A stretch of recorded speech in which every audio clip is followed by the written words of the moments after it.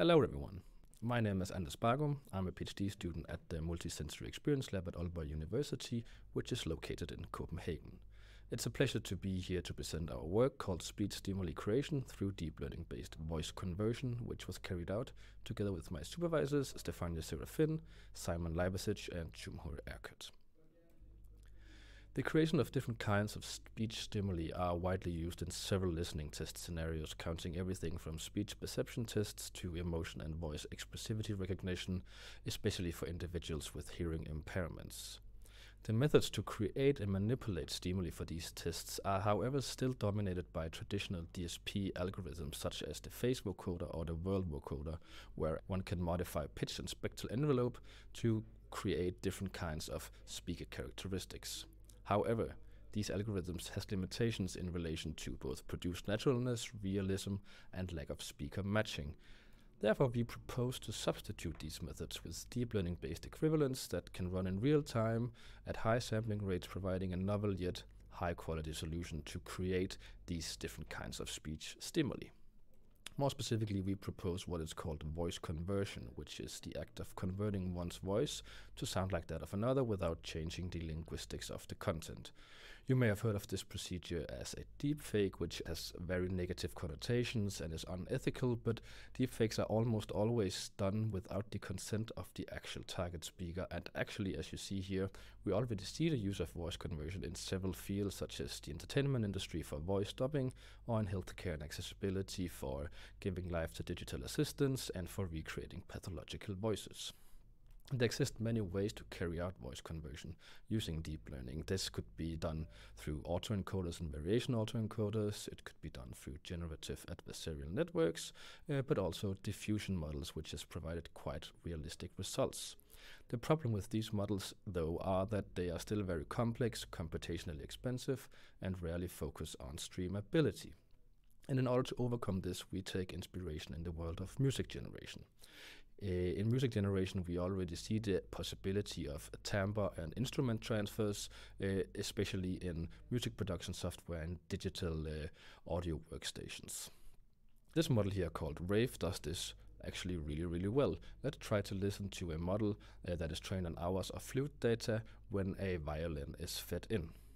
This is the violin sound.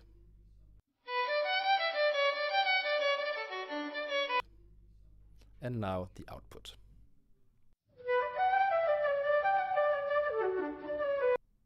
So as you hear, there are instrument characteristics that are really well performed.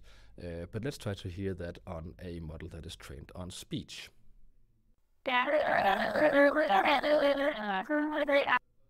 So as you can hear, there are speech characteristics, but no real sense of wording, linguistics, or general content. And the reason this happens is because all this information is entangled within the latent space, meaning that we only embed information important to recreate a realistic sound in output, but not understandable output. So we therefore take the knowledge that we gain from these music timbre models and combine it with speech representation learning and voice conversion research. And what is important in this case is disentanglement.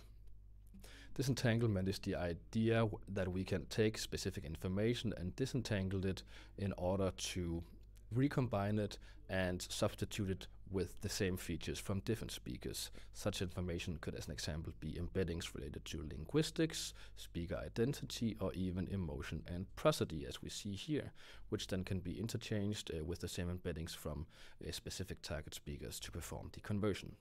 We do this and end up with what we call the speech rave or S-rave, which is an adversarial conditional autoencoder that is built exclusively on cached and causal convolutions. These convolutions only use information from the past when processing the data, which allows us to work in real time and in a streamable fashion. We perform the disentanglement by specifically feature engineering different encoders. We, as an example, designed the main content encoder to focus on linguistics, and we do this by forcing it to produce information, as we see here, that is similar to a much larger and complex Hubert-based teacher model. And this Hubert-based teacher model is known to produce semantically relevant output information. We additionally also perform information perturbation, as we see here, to remove all speaker information from the audio that is going into the content encoder. And secondly, we train an independent speaker encoder that extracts information relevant to the speaker identity only, allowing us to insert different speaker embeddings for the actual conversion. We evaluated this model here against state-of-the-art offline models and see that we approach the same quality compared to more complex and specifically diffusion-based equivalents, both in terms of naturalness and intelligibility.